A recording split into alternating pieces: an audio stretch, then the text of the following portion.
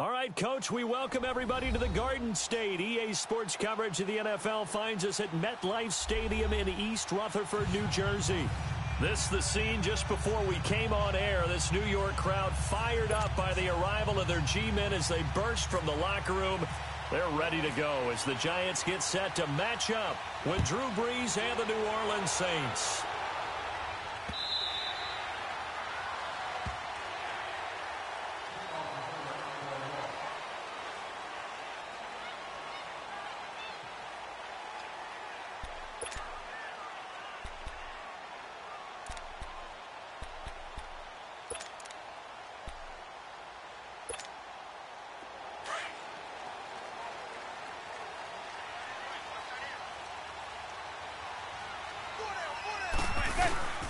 On the ground, this is Saquon Barkley. And he's able to plow forward up to about the 29, just shy of the 30.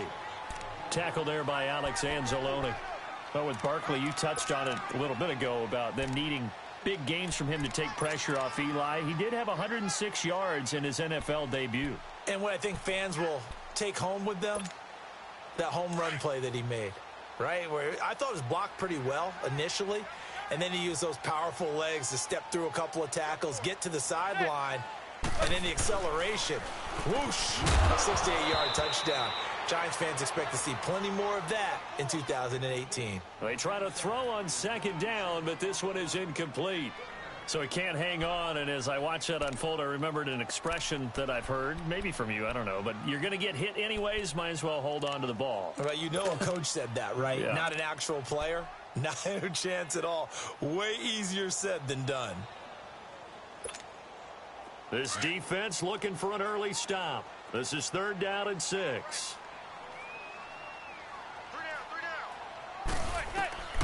Shotgun now for Manning. And this is going to be incomplete. Not only was the call spot on, how about the execution of that defense right there? The zone was absolutely locked up tight.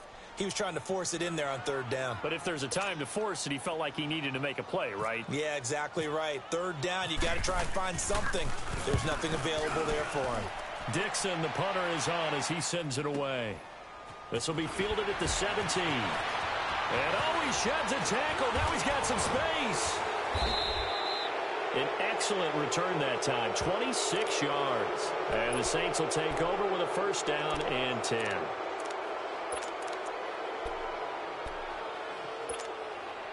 So Brees going to lead the Saints up here, 1st and 10 at their own 43.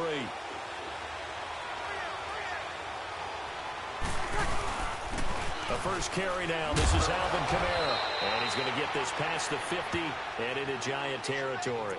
A nice run there, 9 yards, and it'll be 2nd down. Kamara, by the way, he's the guy in the backfield right now because Mark Ingram is out for weeks 1 to 4, but that didn't appear to be a problem in week 1. How many backs do you know that really mind carrying the load? 0. All right, they'll say they missed their partner and they can't wait for him to get back, but in the meantime, they'll take every carry and catch they can get, and Alvin Kamara is no different. 141 yards of total offense, 3 touchdowns. They'll split the carries when Ingram gets back, but in the meantime, Kamara says, just give me the ball. Kill. Now a 1st down carry. It's Kamara. Credit him with a 1-yard gain there to make it 2nd and 9. They tried a quick hitter inside, but that one was swallowed up because what they're hoping, those big defensive linemen will take the bait and move laterally and open up a crease that they can run through. Didn't happen on that play. 0-2. Ready? You ready?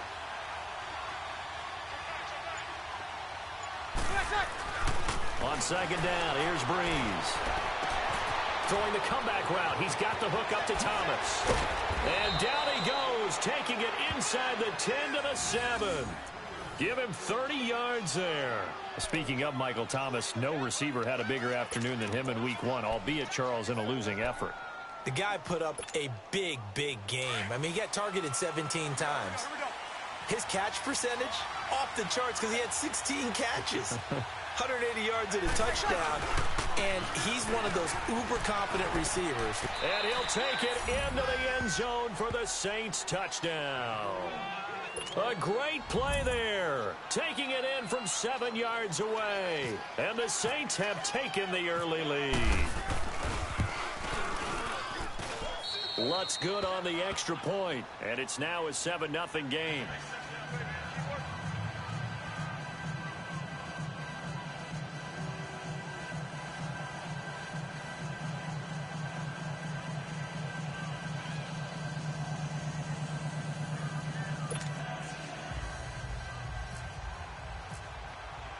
Lutz now to kick this one away.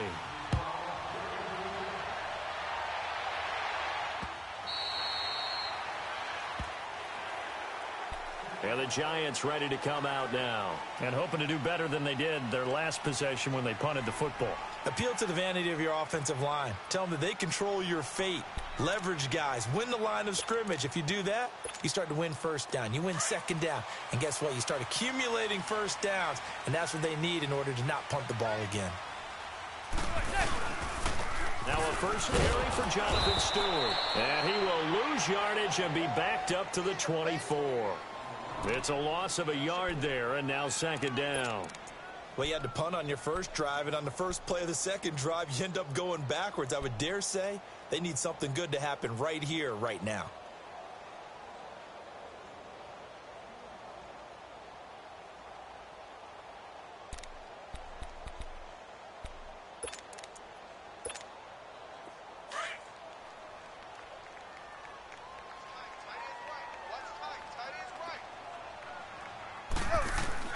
Now Manning throwing on second down. Open man right side is Ingram. And he's brought down, getting this one up to about the 35. It's a gain of 11 yards that time, and it produces a new set of downs.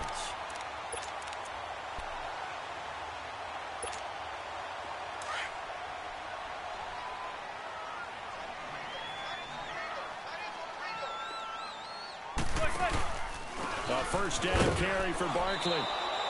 That's going to go as a loss of 2, and it'll be second down. I know when I was a kid, I always got real excited when I saw those lateral-type runs. But the best backs that made it happen, they put a foot in the ground and just go. That didn't happen there. That play got swallowed up.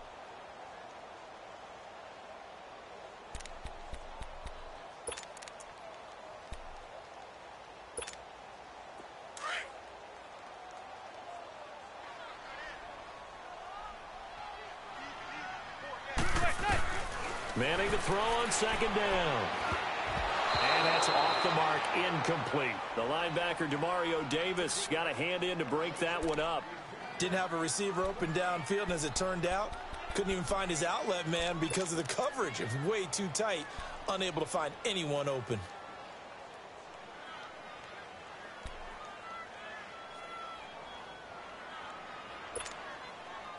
An incomplete pass on that last play, and that means they'll need to come up with something here on third down.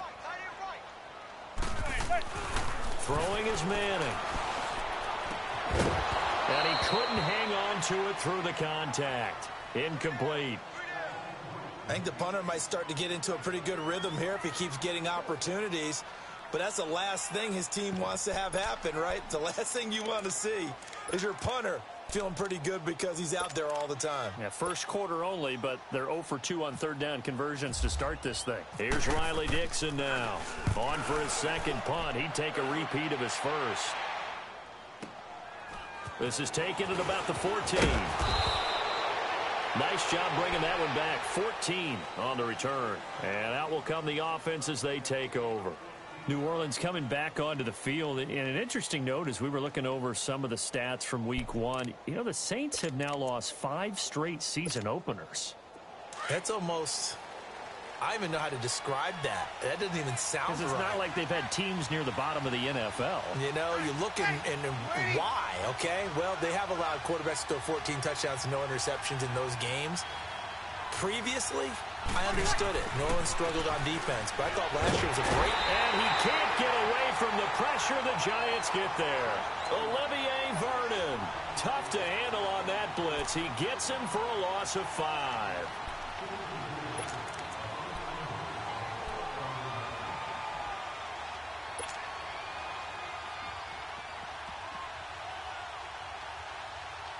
Got to assume this defense will be charging again here. It's 2nd and 15.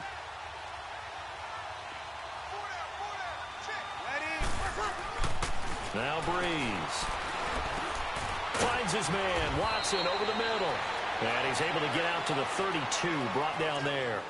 And they'll get 9 there as that sets him up better for 3rd down. Let's not quibble about the gain there on 2nd down. That was a positive play because that was a take-what-you-can-get situation. Got out to the tight end. Now gives him much better opportunity to convert on 3rd down. With Charles Davis, I'm Brandon Gaudin. It's Saints football to begin quarter number 2. They're looking at a 3rd and 6 here to start things out.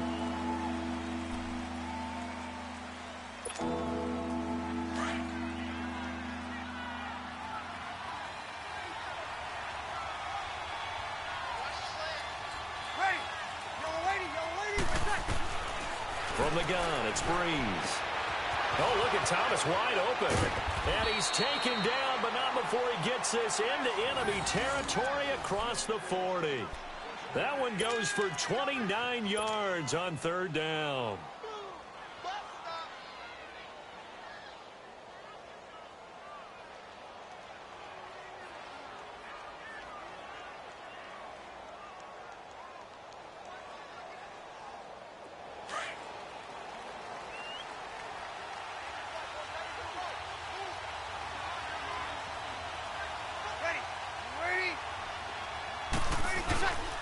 Breeze leaves this one with Kamara.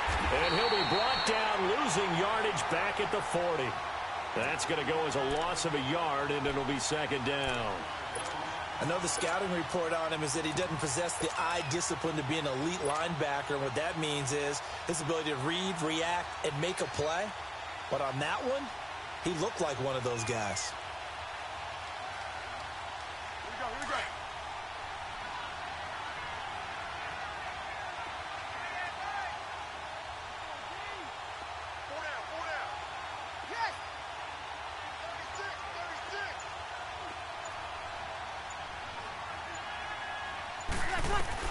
Now Breeze throwing on 2nd down. And Thomas has it. And he's going to get this down near the 20-yard line. That'll put him at 77 yards receiving for the ball game. It's a 1st down.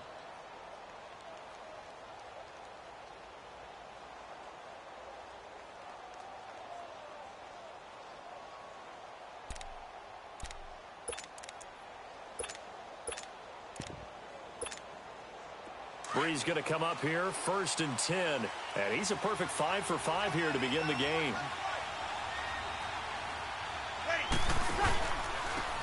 Breeze hands to Ingram. And he will lose yardage and be backed up to the 24. It's a loss of 2 there, bringing up 2nd down. And the big fella stuffed that one up in a big way. I think doubling him has to be a priority because you can't move up to the next level if you don't take care of him first.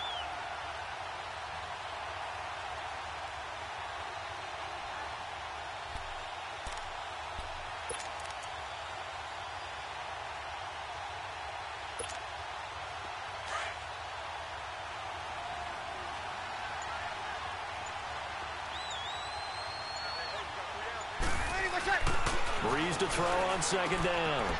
Drops this off to Kamara out of the backfield. And they'll bring him down at the 18-yard line. It's a gain of 5, and that'll make it 3rd down. I know most of the time when the ball's in the air, you're thinking wide receiver, tight end, but running backs, they can be a big part of any passing offense nowadays.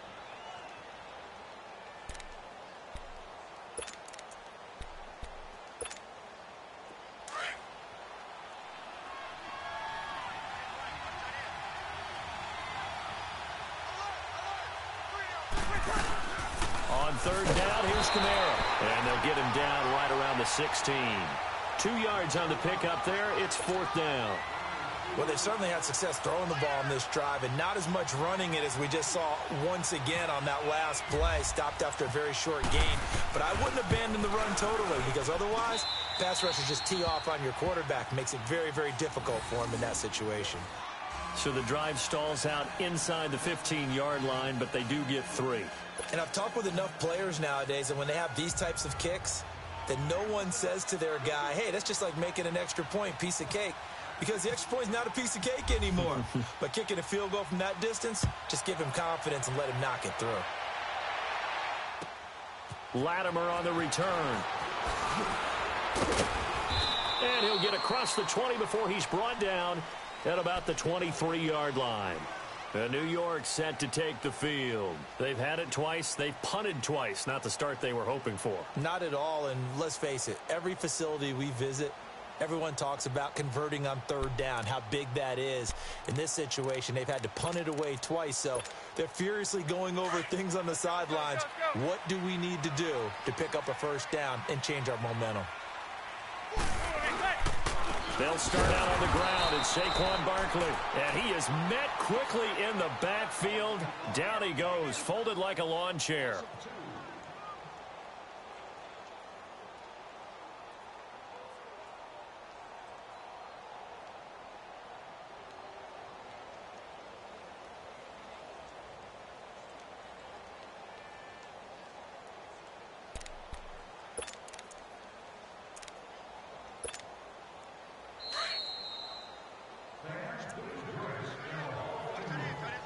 Two minutes remain here in the first half.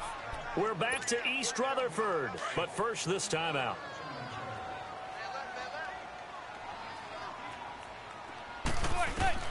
Manning to throw on second down.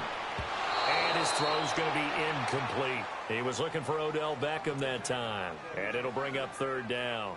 They've been playing sound fundamental defense thus far and able to keep this offense from creating a major dent on the scoreboard. Able to force the incompletion, but still waiting for that game-changing play. You feel like it's coming, the first sack, the first turnover. In a sense, they're playing old-school defense right now.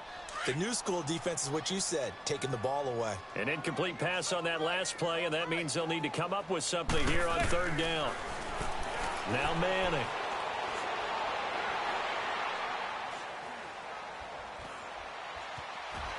Trying to improvise. He may try and run for this. And he'll get this up to the 34-yard line. Eli, not something you see a lot, sporting the wheels and picking up the first.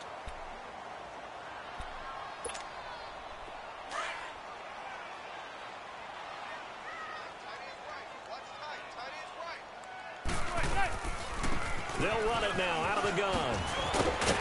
And they'll get it up just short of the 45 at the 44. And now before this first down play, we're going to get a timeout here, as they'll get a chance to talk it over after picking up the first down.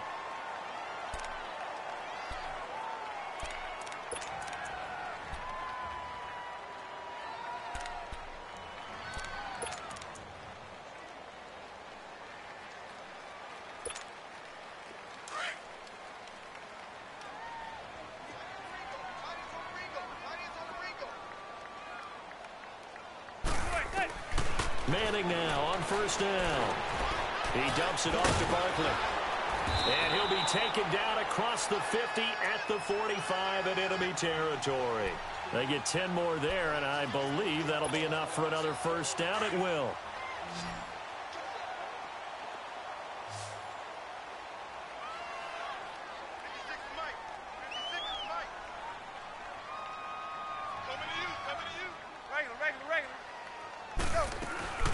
They'll run it now out of the gun.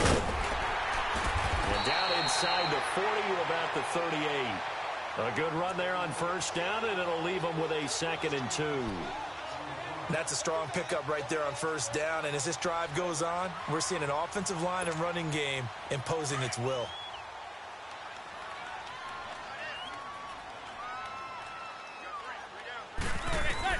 On second down, here's Manning. And the hit jarred it loose. It's incomplete. This defense is not going to make it easy for you. They're a physical group, and we just saw it there on that play. It came in, made the contact, just as he's trying to haul it in. The Giants on third down, just 1 for 3 thus far. Here it's 3rd and 2. They'll try to run for it with Barkley. He needed 2, he got 1, and that's going to leave him with 4th down at a yard.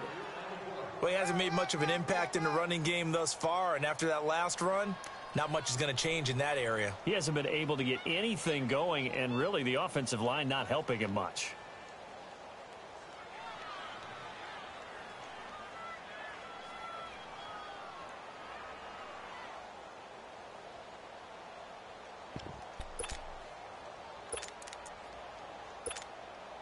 And likely time for one final play here in the half, so they will go for it on 4th down.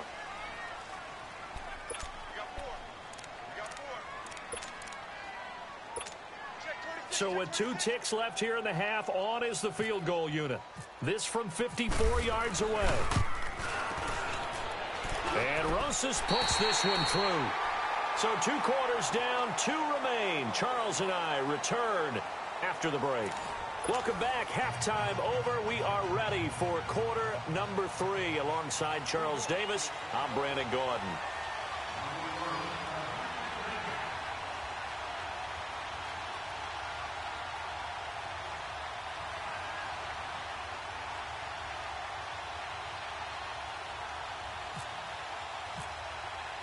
Rosas now to kick this one away. Fielded about a yard deep.